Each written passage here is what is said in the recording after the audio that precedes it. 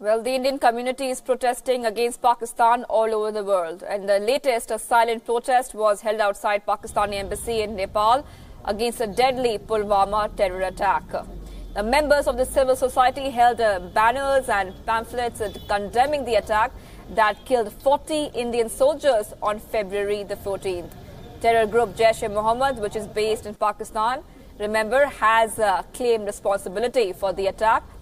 Protesters have called on Pakistan to stop supporting cross-border terrorism and act against perpetrators.